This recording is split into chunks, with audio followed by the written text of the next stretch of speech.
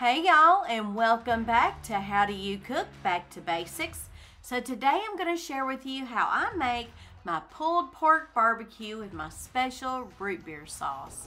First thing you'll need is some olive oil for your frying pan. Now once your frying pan and your olive oil is nice and hot, you'll go ahead and put in your pork loin or pork roast or whatever you prefer to use in that frying pan and brown up all the sides of your roast.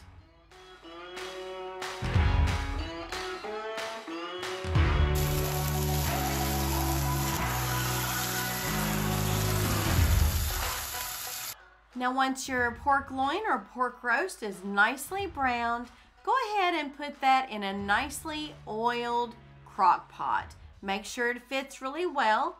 Now we're putting in 2 teaspoons of salt, a half a teaspoon of black pepper, 3/4 cup of chopped onion, and y'all, this is my secret ingredient right here, root beer. So I will be putting in 1 cup of root beer so that this can cook in.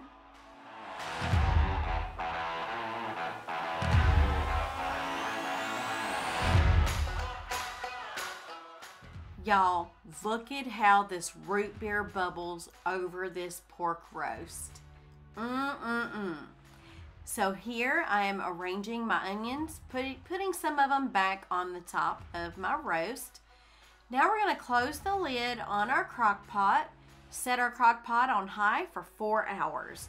Y'all, look at how delicious this looks. So right here I am checking to see if it will actually pull apart, which it will.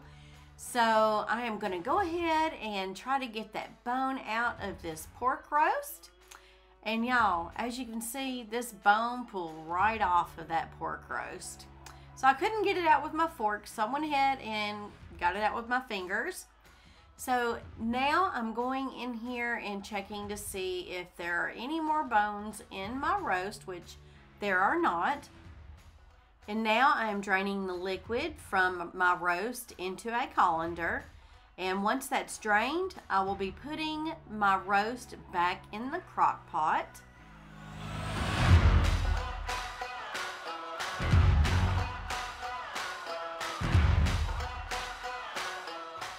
So here I have 2 forks that I'm using to shred my pork. You can make it as fine or as chunky as you like. It's your preference, whatever you like.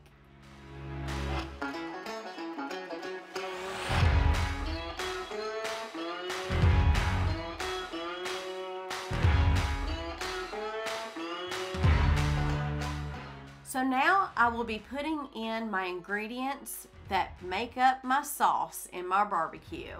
The first thing I'm putting in is a 1 12-ounce bottle of chili sauce and 2 cups of root beer. You can use whatever kind of root beer you prefer, but the one thing you do not need to do is use diet. You need to use the full flavored root beer in this recipe. Give that a really good stir. And y'all, I almost forgot to add one ingredient, and that is my salt. Right here I'm adding a half of a teaspoon of salt. Give that a really good stir. Cover your crock pot back up and let it simmer on low or high or whatever you prefer. And enjoy, y'all. I hope you enjoyed this episode on How Do You Cook Back to Basics. Until next time, bye-bye now.